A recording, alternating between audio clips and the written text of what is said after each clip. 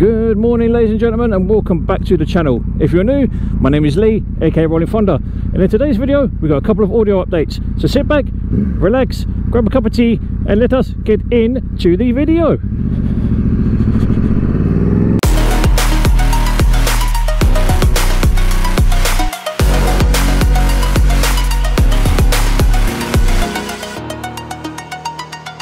So ladies and gents, how are we all doing? I hope you're doing well. And as the title of the video suggests, we are talking about audio updates. As you guys may know, or maybe if you don't know, but you soon will do, I normally run a Micronics lapel omnidirectional microphone in my Arai RX7, and I've decided to try and improve my audio quality by investing in a Drift Ghost HD microphone, as recommended by those lovely chaps at 44 Teeth. Now, as to how good it's going to sound and how good it's going to work, I don't actually know.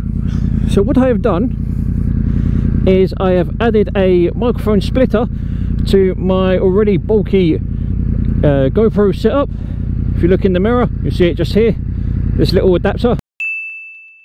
And I am running both my Micronics microphone and the Drift HD microphone at the same time, and hopefully with any luck we will get some decent audio from it. I can tell you from indoor testing that the Micronics does exceptionally well, and so does my Purple Panda microphone and the Drift HD microphone.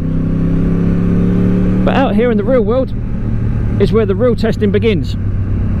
Now, like I said, right now I am running both the Micronics and my Drift Ghost HD microphone at the same time, because I believe that running the two microphones together will offer me the best almost stereo kind of sound. I know the audio in the Micronics is still very good, even though it's a couple of years old, whereas the Drift HD microphone is literally about 3 days old. And after having a look at my original Drift Ghost S microphone that I had from back in the day when I had the Drift Ghost S camera on the side of my helmet, I have discovered that, oh puppies, the original Drift microphone that I had was actually a mono microphone, not a stereo one. Bridge!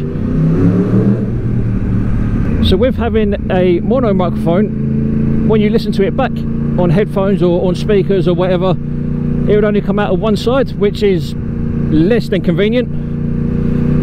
So what I decided to do was to invest a couple of quid into the Drift HD omnidirectional microphone, which apparently is better than the original, and hopefully this test on the way into work this morning will justify the purchase. This video will be split over morning and afternoon, so please bear with me because this video may get a bit sporadic and a bit higgledy-piggledy. At the moment I'm riding in the morning testing both microphones together. On the way home I will probably be using either my Micronics mic on its own or the Drift HD microphone on its own. But regardless of which way it happens, I will let you guys know at the time of recording. But like I said, this video is going to be split over a couple of hours,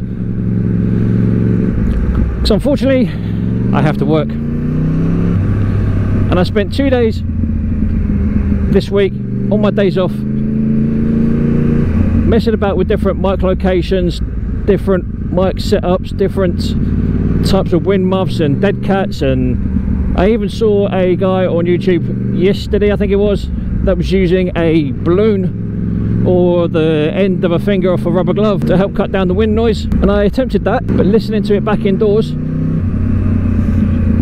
it just sounded way too muffled. I mean, it's probably brilliant for track days and stuff like that, but for everyday riding and vlogging I think it's probably a little bit too quiet, because I know they say there's a lot of stuff you can do in post-editing with audio to try and drown out or reduce wind noise and ambient noise and blah blah blah blah blah, which is all well and good, but in an ideal world, ladies and gentlemen, I should not have to do that.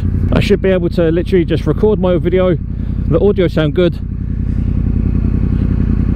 clip it, trim it, edit it, whatever I need to do to it, and quite literally bung it in my editing software, finish off whatever I need to do, and boom, done. So I'm hoping that with my absolute monstrosity of a setup that I've got going on at the moment. I'm hoping everything's staying together, and I hope it's working, because if it's not working, I'm going to be massively pissed, because all the talking I've done so far would be for absolutely fucking nothing. Also, ladies and gentlemen, while I've got the opportunity, I will give you guys a little bit of an update on Gunner. He's just turned a year old, so happy birthday to him. Well, I say just, he turns one on the 8th of March, which was literally like just over a week ago now. And needless to say, he's becoming a rather big boy, and he's also becoming a heavy lump. I don't mind telling you guys now that previously, when we took him to the vets to be weighed, they said that he was about 33-34 kilos. I don't know what the conversion is into pounds and ounces, but you guys can do that bit of math yourself. And basically we were told that Gunner was about 15 kilos underweight. Or sorry, I lie. The vet that we saw at the time said that he was an okay weight for his, in inverted commas, age. But me and the missus did our own research and actually found out that Presa Canarios that are around a year old should be somewhere in the region of 50 to 55 kilos. So yay. So needless to say, Gunner is being fed, not excessively, but definitely being given enough food to get his weight bulked up to where he should be, and he's looking a lot healthier for it, I must admit. There's a lot less baggy skin around his face, a lot less baggy skin around his middle, so he's looking a lot healthier, and the weight that he's putting on is slowly but surely turning into muscle. And like I said, he's becoming a very, very big, heavy boy, which is all good.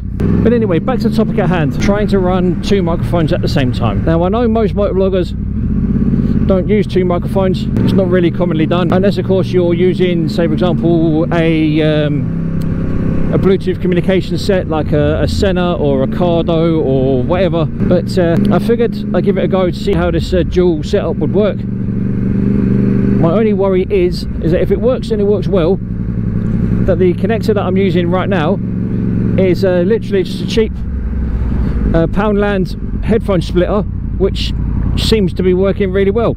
Well, I'm assuming it's working really well. I won't know what it actually sounds like till I get it back in the computer and on the edit. But from my indoor testing that I did the other day, I'm thinking it's going to come out quite nicely, or at least fingers crossed it will do. And if it does work out to be a good fit and it does work, I will need to get myself either an additional TRS splitter jack,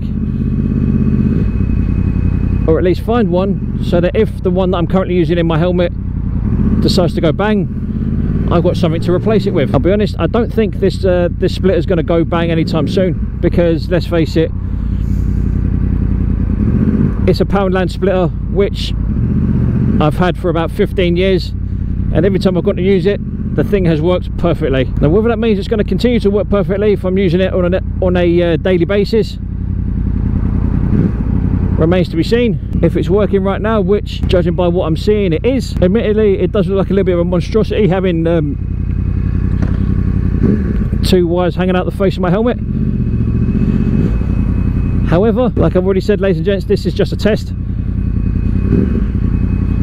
and as long as it works, I can reroute the wires to look a little bit neater, a little bit more inconspicuous, and less like I've got or should I say, less like I've head-butted a pylon. As you can see, well, I don't know if you can see, but I'm hoping you can. Nope.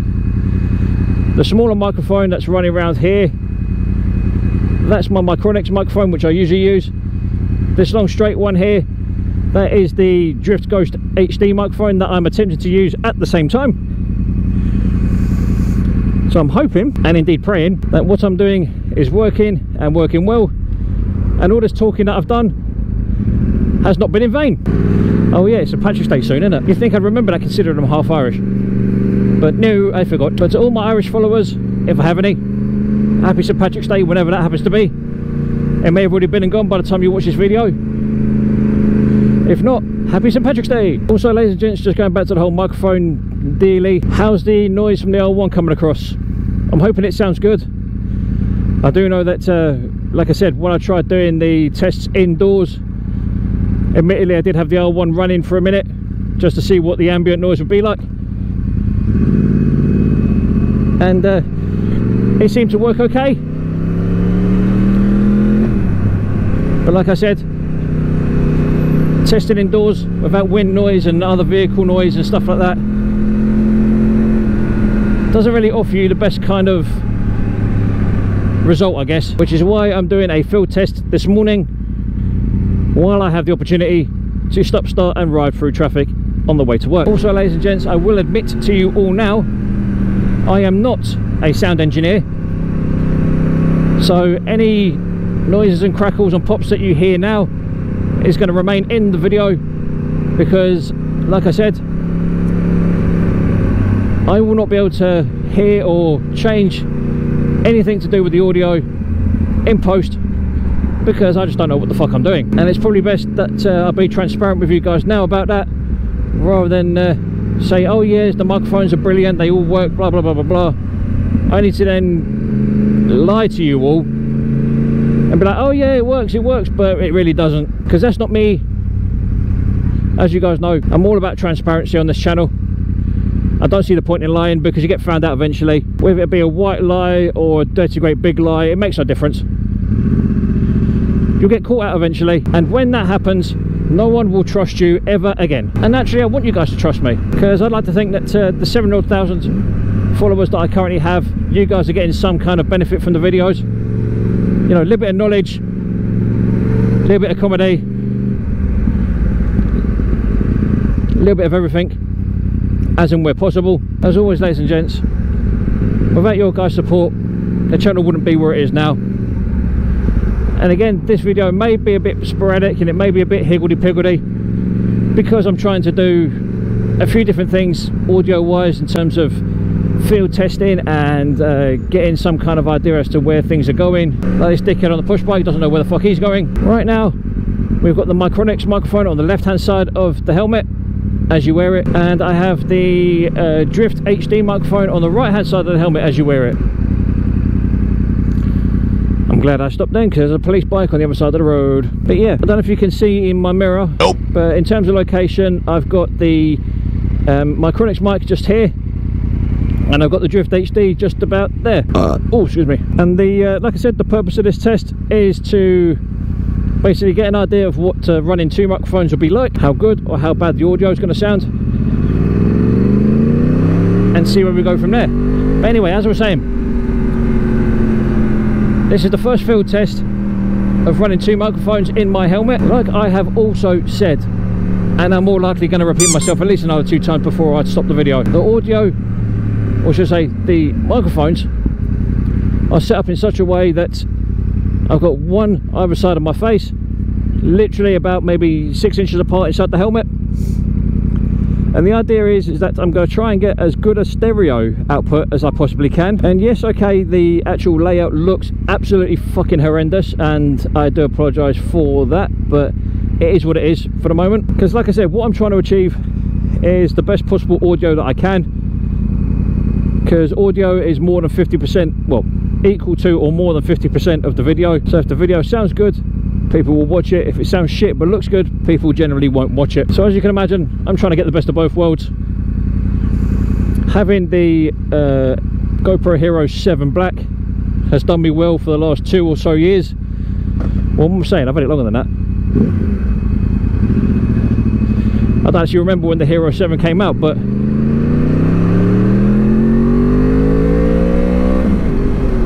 I've basically had it since its release date, whenever that was. And I'll be honest, I don't know if I should upgrade to the Hero 10. I probably won't, purely because of the fact that I've seen a few videos, especially one by a guy in Australia called Motovlogs, that's Phils with a Z, who has reported various issues with his GoPro in terms of it turning itself off,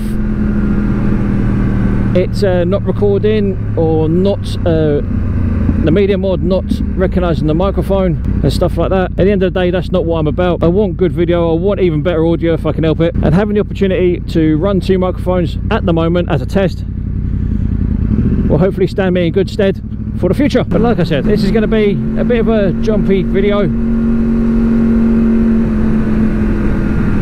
in terms of what I do and where and when. So before you know it, the video will probably be dark, and I'll be talking about the same thing but at the opposite end of the day. So for now, ladies and gentlemen, with the power of the internet, I shall see you at the end of my working day. See you in a minute. 6 hours later.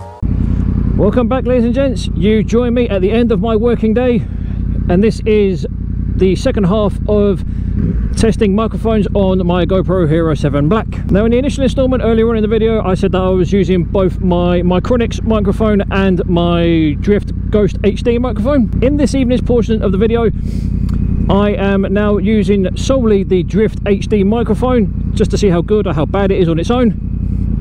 As you guys may or may not be aware, I normally use the Micronics microphone on its own on the left hand side of my helmet. So it's tucked away just inside the left cheek pad of the Arai RX7-V. But today, my Drift Ghost HD microphone is currently sitting on the right hand side of the RX7, near enough mirroring where the Micronics microphone is. And for as long as I possibly can, I'm going to try to ride with my visor down, so you guys get a decent back-to-back sort of test as to which one sounds better and which one doesn't. Because as it's starting to get darker, I am more than likely going to have to put my visor up any minute. But at least for this early part of the video, or should I say this earlier part of the evening ride, you can at least get a decent idea as to what the sound quality is like with the visor shut. You've already heard from previous videos how good or bad you might think the Micronics microphone is. I think it does all right for a tiny little lapel microphone, but the Drift Ghost HD is a slightly bigger omnidirectional TRS microphone, so I'm hoping I'm going to get a little bit better audio from this, either on its own or in conjunction with the Micronics microphone. Hopefully one way or another we shall find out which one is better, and I'm going to put it out to the public vote as to which one I should stick with. So as you can probably tell, I'm not going very fast, doing 17 miles an hour with the visor down. Not going anywhere particularly quick, but for now this is what the visor down audio sounds like on the RX7, and I'd love to get your guys' feedback as to whether or not you think the twin microphone setup, or the Drift on its own microphone setup, or the Micronics microphone setup on its own is the better of the three. Now, if you want to hear what the Micronics one sounds like, unfortunately you'll have to go back through some of my older videos and listen to them, as I didn't think to do a video on its own. But either way, if you want to check out what the Micronics microphone sounds like on its own, please feel free to go back and have a look at some of my other videos. But as I was saying, as of now, this is the Drift Ghost HD microphone on its own, with no additional accessories added or taken away. All the Drift microphone has is its standard foam wind muff, and that is literally it. No other accessories, no other sound deadening devices or anything like that. Literally just raw audio, just like it always has been. And now, unfortunately, ladies and gentlemen, it's getting to the point of the day where it's getting a bit dark, so I'm going to have to lift my visor. So please bear with, and hopefully the audio quality stays as good as I hope it's going to be. Visor open. Now, as you can probably tell, I'm a little bit suspect of this microphone, because the previous gen microphone that I had was a mono mic, so it only recorded one channel, so it didn't actually record as good the audio as I hoped it would.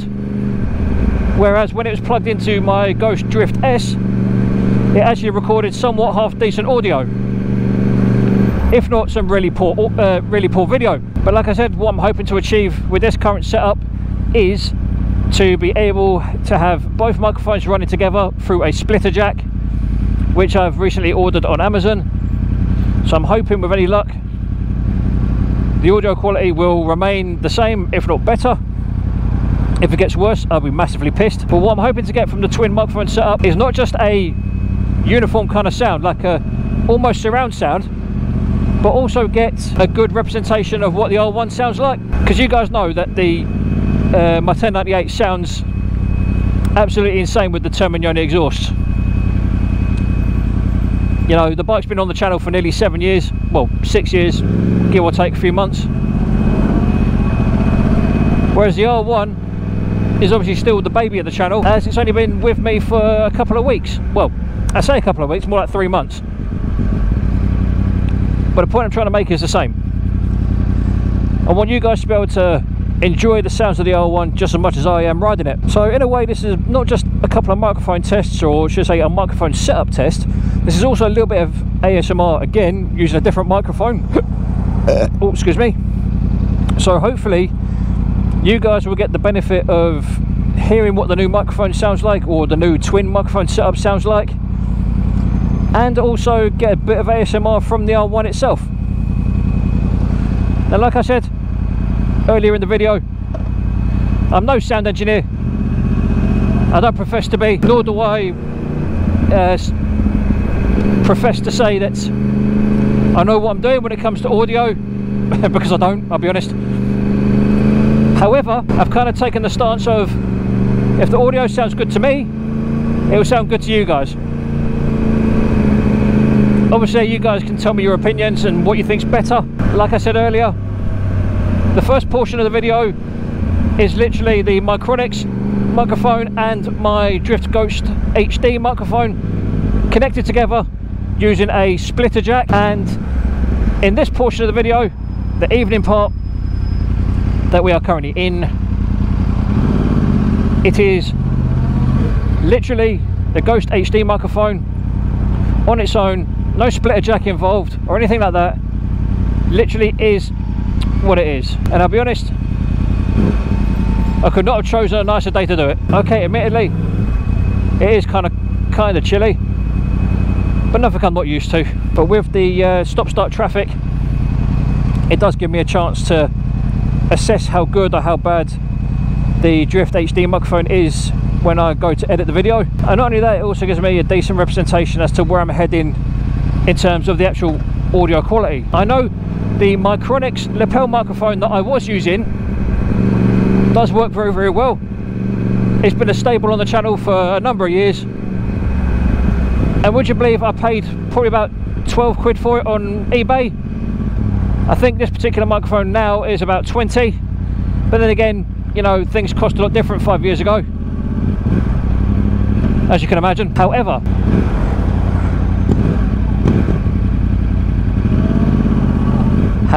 as I was saying before I got distracted by that MT-07, you know, the economy's changed, money changes value, blah blah blah blah blah, COVID hit and so on and so forth. So right now, with the way things are, I can't really afford to do stereo Micronics at the moment, or should I say dual Micronics. So I found a slightly cheaper alternative in the Ghost HD, like I said, and we shall see how good or how bad the audio is when we get it into the PC, get a bit of editing done, and then you guys will know what it's like just as soon as I do. With regards to the microphone placement, if I haven't already touched upon it, I currently have the Drift HD nestled just nicely on the right hand side of my cheek pad. Like I said earlier in the video, what I'm trying to achieve is I want to try and get almost a stereo setup of the microphones, so that even if one of them or both of them record in mono, it will still come out semi-stereo, if that makes any sense whatsoever. And not only that, whichever microphone works the better, or has the better result, should I say, it will obviously pick up the sound of the bike, the sound of the other vehicles, the sound of me talking a lot better. And again, just like with all my videos, I try to make my content as good as it can be. Sometimes it works out well, sometimes not so well. I do try my best, but sometimes technology is against me. Also, if you hadn't already noticed, I got rid of those horrible gaudy indicators that are on the front of the bike, so she's now nice and clean. And if you have a look in the reflection of the shop just there, you'll be able to see my indicators flashing away in the window. Now, like I said, this isn't the finished product in terms of my motovlogging equipment. I'll always be looking to improve as and when I can. I don't think I'll be going to the Hero 10 just yet, because I've watched many videos saying that they have glitchy problems and audio problems and stuff like that, and I could do without those added issues, as well as trying to make the audio quality and the video quality as good as it can be. As we approach springtime, if there is such a thing anymore, you'll probably gather that I will be riding with my visor down more often, so hopefully that will help with the audio quality regardless of which microphone it is I use. But like I said, this is nowhere near the final product. Oh, how I love the reflection of the L1 in people's cars. Just two massive beady eyes staring back at me. Like I always say, ladies and gents, thank you for sticking around throughout the entire video. It does mean a lot. And if you aren't already a subscriber, please do consider subscribing. It'll be great to have you on board. And if you are subscribed, don't forget to smash the like button and ring the bell so you're kept up to date with all notifications and all new content when it drops. But with regards to the actual audio quality between the twin mic setup and the Drift Ghost HD microphone on its own, please feel free to put down in the comments below which one you think sounds better. I myself will not find out which one sounds better until I put it in the edit at the end of the ride. So I will find out which microphone is better near enough the same time you guys do, or in the same circumstances as you guys will. But like I say, guys, I'm hoping the audio quality will be just as good, if not better, regardless of which microphone I'm using. I know the Ghost HD microphone, or the older generation mic that I used to have, works pretty well on the Ghost S camera when I had it. So I'm hoping for similar, if not better, results from the Ghost HD microphone on the GoPro. Also, using the standalone Ghost HD microphone was inspired by, like I may have already said, I can't remember if I did, but was inspired by those lovely gents over at 44 Teeth. Been watching a lot of their content recently, and just hearing how good Boovy's audio sounded just by using the Ghost HD on its own, I'm hoping for similar results to what they've had, if not maybe slightly better, because I don't think they use any wind protection on their microphones. I don't know if I'm right in saying that, or I might be wrong, I don't know. But I watched a video not too long ago, which I will link either in a card above or in the description, of the motovlogging stroke camera setup that they made using the GoPro Hero 7 Black with the mic adapter and the Drift Ghost HD microphone, which is basically exactly what I'm using right now. So hopefully you guys will be able to see what I've done. Hey, what's this naughty business? Why is my man wearing a suit on a S1000RR? It is what it is. Each to their own. I personally wouldn't be wearing a suit while riding a super bike, but there you go. I'm hoping, with any luck, that with a little bit of fine-tuning, a little bit of tweaking here and there, we will slowly but surely start creating the content, both visually and audibly, just like the guys at 44 Teeth and the likes of Chase on Two Wheels, Motonosity, 6'4" Honda, Waterific, 650E, Fastlane D, and all the other guys that I follow. I follow too many of you, so please forgive me, I can't remember everyone. As much as I'd like to, I can't. My brain's not as good as it used to be. But you know who you are. I've mentioned you before in the videos. I've mentioned probably loads of times how inspirational and how influential you guys have been for me to do all the motovlogging business. But anyway, as I was saying, ladies and gents, if you've got any comments or any questions regarding my mic setup, please feel free to put it in the comments box down below, and I'll do my best to answer them as and when I can. I do apologise that this video has been a bit sporadic and a bit backwards and forwards with different elements at different times of the video, but I'm hoping you guys get the gist of where I'm trying to come from, or what I'm trying to achieve in terms of getting the audio quality that I want. So anyway, ladies and gents, thank you for sticking around to the end of the video. I hope you enjoyed it and you got something out of it. Feel free to like, comment and subscribe. If you've got any comments, feel free to put it in the comments box down below, and I will get back to you as soon as I can. But for now, ladies and gentlemen, You have been absolutely fucking awesome as always. I have been Lee, aka Rollin Thunder, saying look after yourselves, look after each other, stay safe on the roads, be aware of COVID-19, be safe, be happy, and as always, ladies and gentlemen, boys and girls, adios!